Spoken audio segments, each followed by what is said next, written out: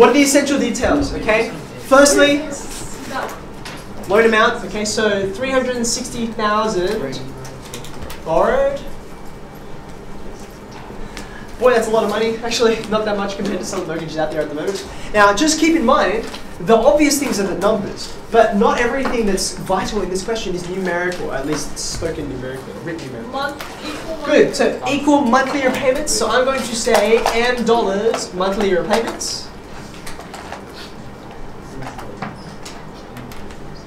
And critically, they're really nice to you. They say it's at the end of each month. That's kind of code for you to say interest is going to be applied, as you'll see in a second, and then the payment comes later. Okay? Even when this is not stated, the bank will always sneak in interest before you pay, because if they calculate the interest before you pay, that means they get to add on more interest, so they make more off you. And you'll say, doesn't matter, I'll just pay a day earlier. And they'll say, we'll just do the interest a day earlier. So the bank always wins. Okay? So monthly repayments, and I'm going to say end of month. Just as a signal to myself. Okay?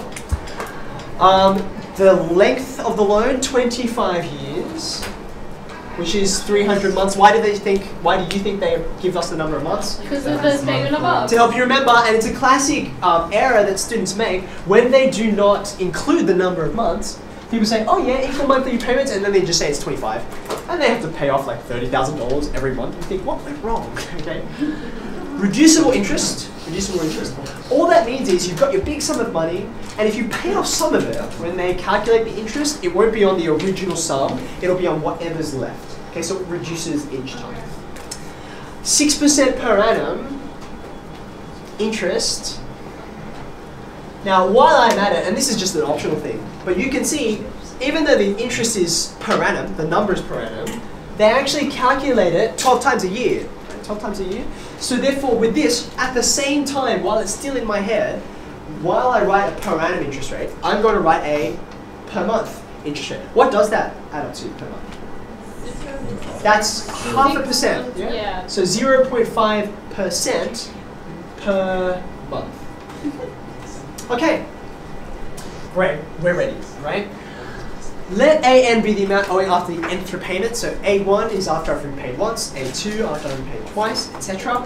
Part 1, write down an expression, and there's just one mark for it, for the amount owing after the second month. Okay. Now I'm going to begin right from scratch. The reason why is this comes under series and sequences. In a minute we're going to have a geometric progression appear, and when you're doing a series, how many terms in a series do you need before you have a pattern? The answer is 3, right? Because if I say 1, then 2, if it's an AP, the next term would be, if it's an AP, the next term would be 3, right? But if it's a GP, the next term will be 4. So you really need that third term to really demonstrate what's going on. So we're going to do, they give you a whole mark just to do the first 2. Okay. So A1, how does it begin? Well, you can see you start with this amount, and then you have to get to a repayment, right? What happens before the repayment? Remember? Interest. Okay, so we start with our 360,000, okay, and then I'm going to multiply by an amount that includes the original 360,000 plus the interest. So it's going to be 1 point what? 0.5. Okay, now 0.5 was the most common error for the HSC when this question was done. Okay, because 1.05 sure looks like a pretty standard interest rate to me, right? It just happens to be wrong. What is the interest rate? It's 0.05, right? Because it's 0.5%. 0.5%. Oh. So it is, in fact, 1.005, right? Common error to make. There's the first application of interest. But before I call this A1, there has to be a repayment, right? This is A1 is the amount owing after the first repayment. Did you say before 1 there's 2? Anyway, okay. So therefore I have to take away a repayment. I don't know what the size of the repayment is. It's just designated F. So far so good? Okay. So now we're ready to see what happens in the next month, right?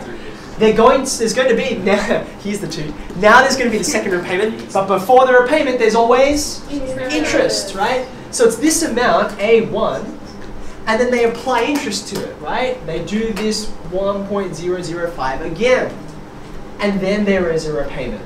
Okay. Now that's not really the expression they're looking for. They want us to expand that out. So you can see every term up here is going to get another 1.005 added on. So I'm going to get this. That's got 2 lots of interest applied to it.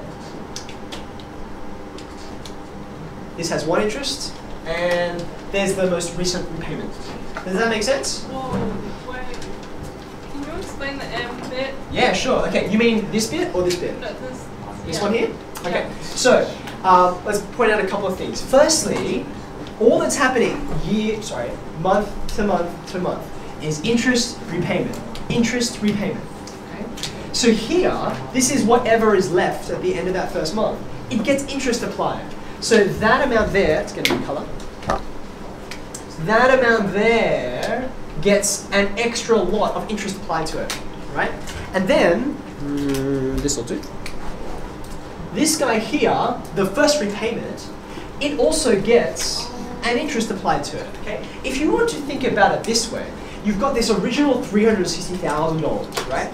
And after 300 months, it's going to grow. It's going to grow and grow and grow and grow. And I hope that writing this out shows you it grows independently. By the end of this, I will have 300 repayments sitting on the other side of the ledger, also growing. And they're eventually going to grow up and going to cancel each other out. And that's when there's nothing left owing anymore. Does that make sense? Okay, that's A2. There's your first mark. You're welcome. That wasn't so difficult, okay? And this step-by-step is really important. Now we're ready to go to part 2.